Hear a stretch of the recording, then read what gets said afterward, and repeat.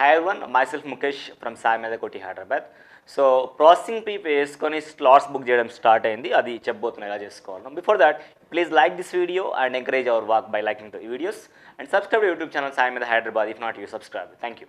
So ఇక్కడ slot book చేసుకోవడానికి ముఖ్యంగా మీరు first చేయాల్సిందంటే first processing fee pay చేయాలి. ఓకే, కమ్యూనిటీ బట్టి ప్రాసెసింగ్ ఫీజు ఉంది. ఓసీ బీసీకి 1200, ఎస్సీ ఎస్టీకి 600 చొప్పున ఉంది.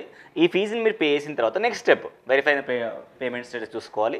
తర్వాత స్లాట్ బుకింగ్ చేసుకోవాలి. పలానా డేటు పలానా హెచ్ఎల్ఈ అంటే హెల్ప్ లైన్ సెంటర్స్, ఆల్రెడీ ఏవేవి హెల్ప్ లైన్ సెంటర్స్ ఉన్నాయి, ఏమేమి టైమింగ్స్ ఉంటాయి అనేది నేను ఆల్రెడీ ప్రీవియస్ ఒక వీడియో చేశాము. దాంట్లో మీరు హెల్ప్ లైన్ సెంటర్ చూసుకోవచ్చు. ఆ టైమింగ్స్ కూడా మీరు చూస్ చేసుకోవచ్చు. ఒకవేళ మీరు స్పెషల్ కేటగిరీ ఉంటే మాత్రం సర్టెన్ టైమింగ్స్ ఉన్నాయి. స్పెషల్ కేటగిరీ అంటే అర్థం ఏంటి?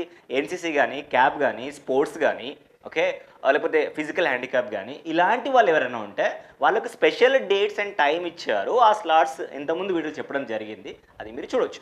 అట్లాగే హెల్ప్ లైన్ మీకు near by help line centre ఏముంది అనేది డిస్ట్రిక్ట్ వైజ్గా నేను మొత్తం కూడా ఎక్స్ప్లెయిన్ చేయడం ప్రీవియస్గా జరిగింది, అది మీరు చూసుకోవచ్చు. సరే, ప్రాసెసింగ్ ఫీజు విషయానికి వస్తే మీరు ఫస్ట్ చేయాల్సిన పని ఏంటంటే ఈ ప్రాసెసింగ్ ఫీజు అని క్లిక్ చేసేస్తే మనకి ఈ విధంగా ఓపెన్ అవుతుంది. ఈ విధంగా ఓపెన్ అయిన తర్వాత ఫస్ట్ మీరు ఆల్ టికెట్ నెంబర్ ఎంటర్ చేయాలి.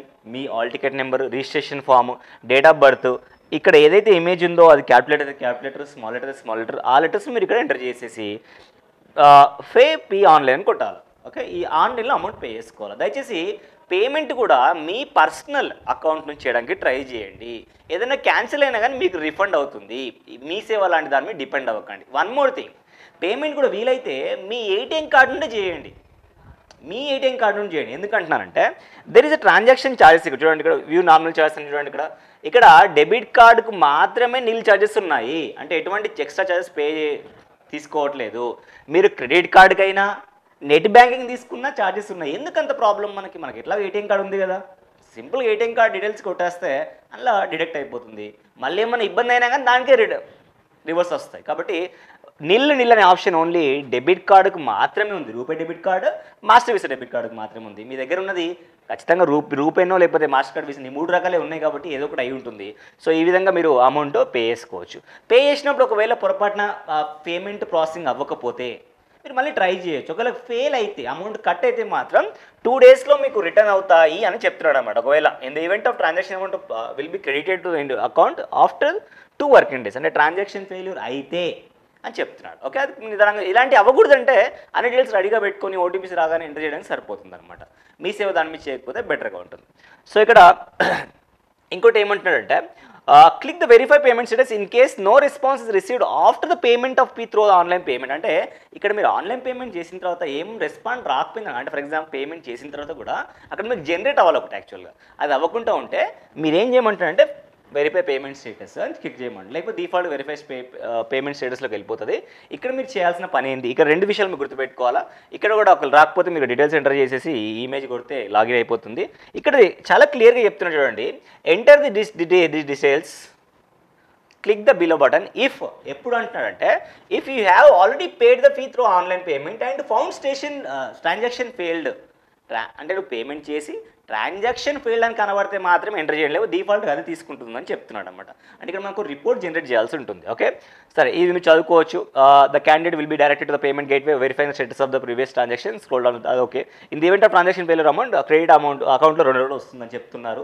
And one more thing, after successful payment of fee, if the candidate unable to generate a joining report after 2 hours, please click on verify payment status on the same day and enter the details and click on verify payment transaction, then self reporting and download the joining report అంటాడు. అంటే ఈ slot booking కన్నా ఒక process జరుగుతుంది ఇక్కడ. ఒకవేళ నువ్వు amount pay చేసావు, అది డిఫాల్ట్ ఒకవేళ జాయినింగ్ రిపోర్ట్ వరకు self reporting and join report వరకు తీసుకోలేకపోతే, తీసుకోనప్పుడు మాత్రమే తీసుకుంటుంది. జనరల్గా 100 కేసుల్లో 2 కేసులు జరగచ్చు. ఒకవేళ మీకు అయితే మాత్రం మీరు టెన్షన్ పడాల్సిన అవసరం లేదు. ఒక 2 hours ఆగండి. 2 hours తర్వాత మీరు చేయాల్సిన పని ఏంటంటే వెరిఫై పేమెంట్ స్టేటస్ నొక్కేసి ఈ డీటెయిల్స్ ఎంటర్ చేస్తే ఇక్కడ మళ్ళీ వెరిఫై పేమెంట్ ట్రాన్సాక్షన్ అని కొడితే మళ్ళీ ఆ జాయినింగ్ రిపోర్ట్ అనేది రావడం జరుగుతుంది అని చెప్తున్నట్ట.